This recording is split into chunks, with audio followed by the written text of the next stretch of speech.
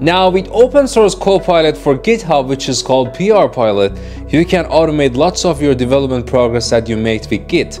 For example, you can automate opening pull requests, make changes automatically on fly when you edit your files, or even edit your GitHub issues, or resolve them through searching web without you doing any interaction, and let LLM backed solution called PR Pilot have that done for you. Then let's go.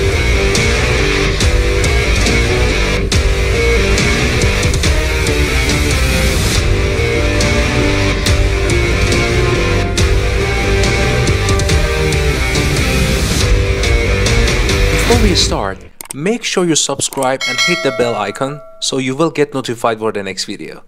Thank you. Alright, so what is PR Pilot?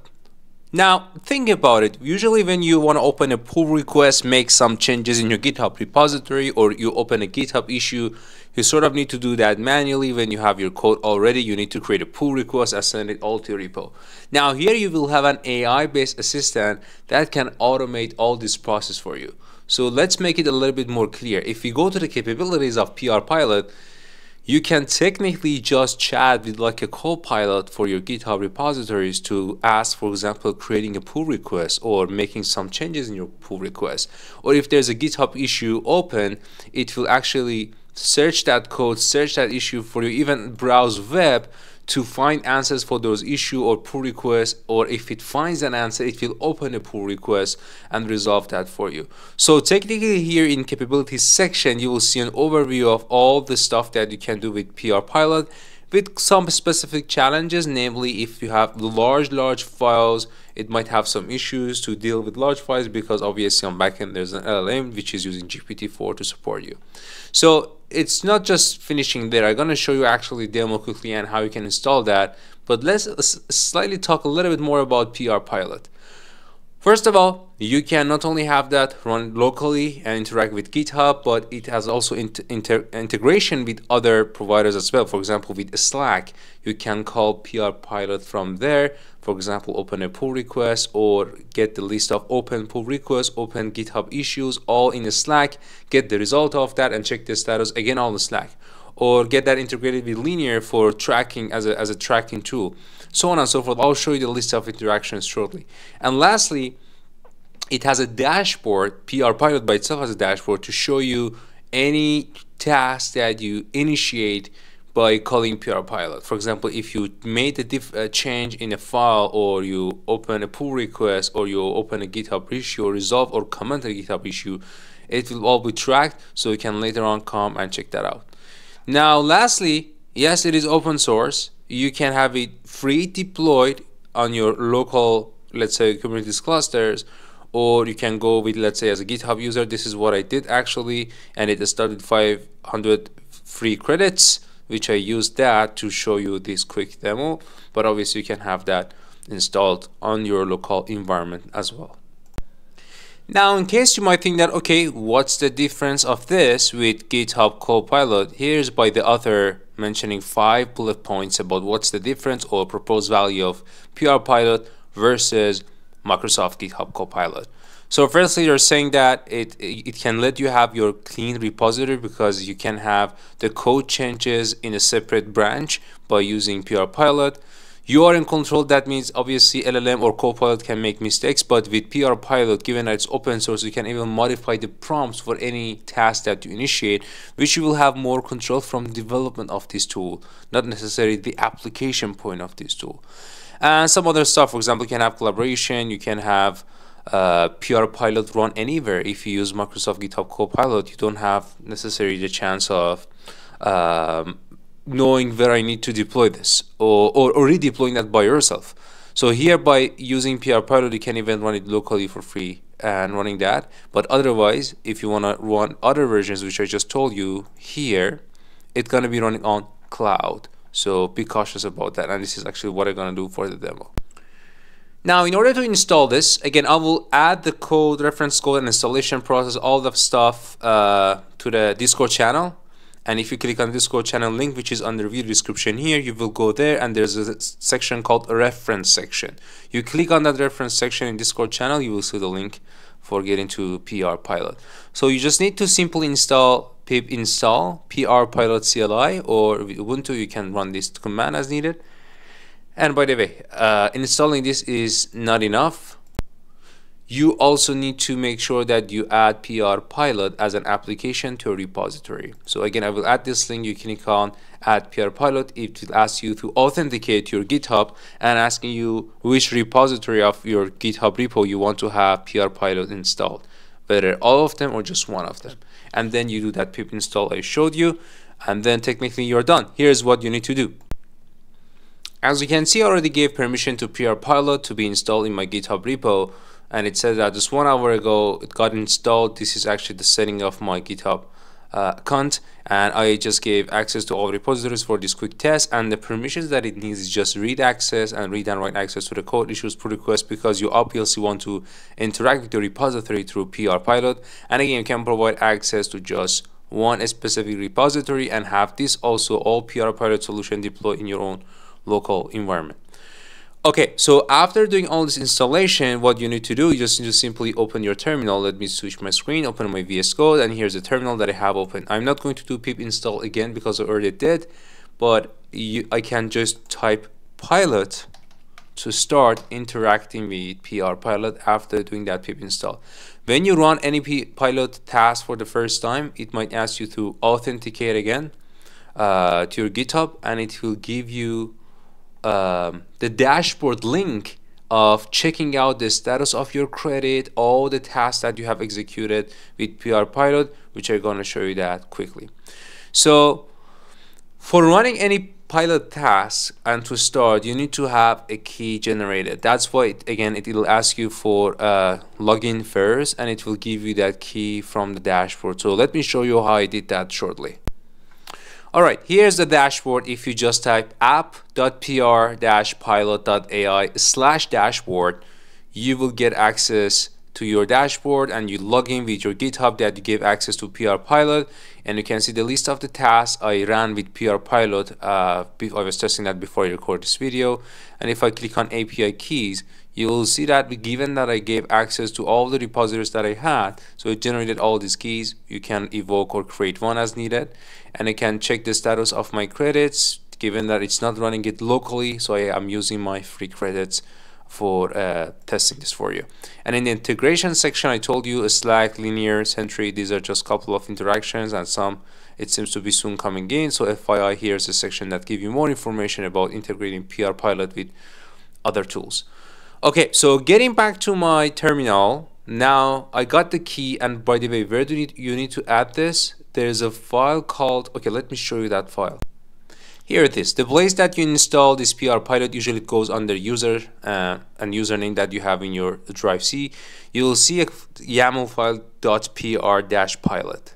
So if you open this YAML file, this is what you will see. You have to put the API key and the default repo that you want to use PR Pilot with. So as you can see, I have a public repository called custom ChatGPT. Let me show you that quickly.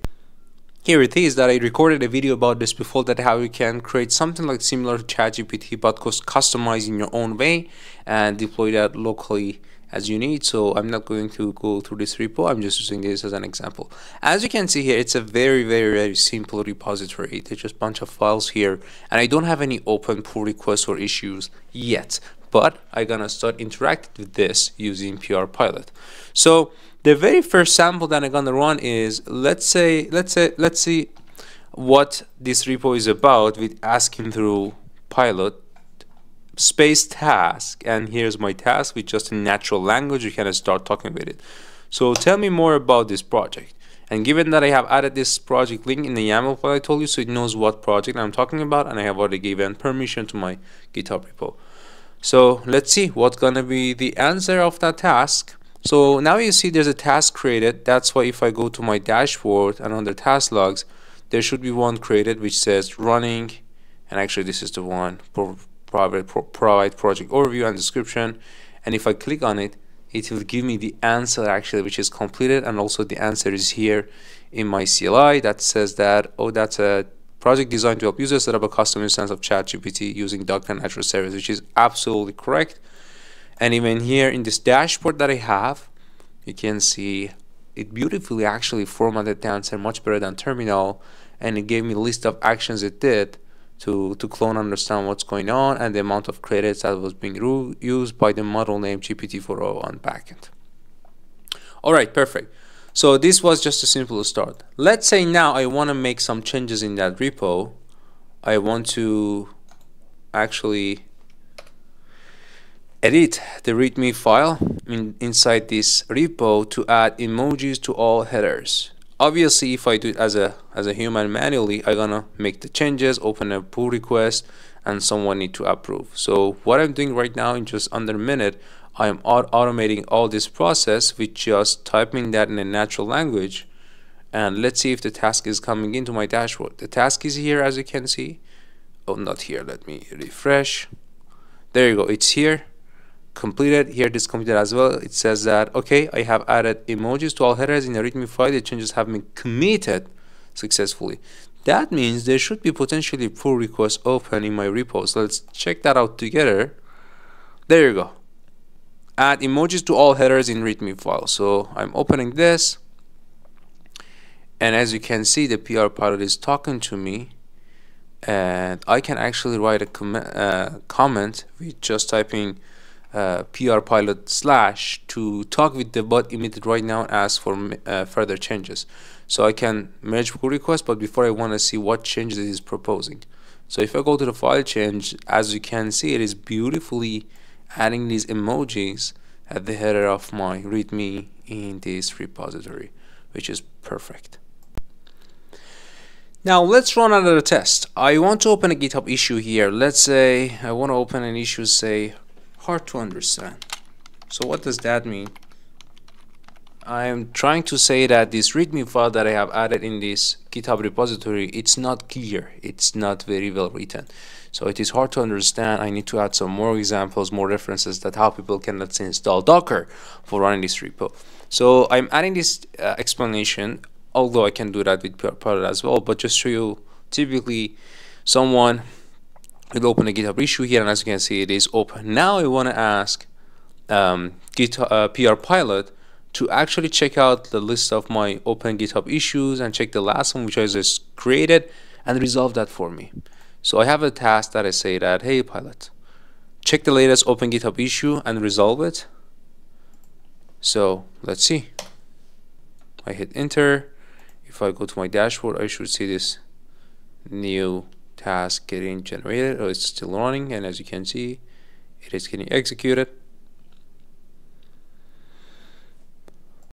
Alright, in almost around 32 seconds, it finished the task and it told me that, okay, I went through that. The latest open issue number 5 is regarding the clarity of README file, which has been resolved, because I told that add some more reference examples from internet that README files will make it more clear for the users to understand. That means there should be another open pull request. So if I go to my GitHub repo, and you see that was the issue, and you see the issue got improved by a README, better README file in an open pull request.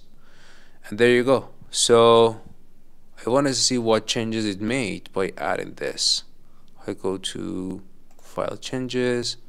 So here's my original README file, and as you can see on the right side, it is giving me some better explanations, even some potential videos I can add here, and also a reference link on internet about installing Docker and Azure CLI stuff, so which is perfect, and you can see much more explanations has been added.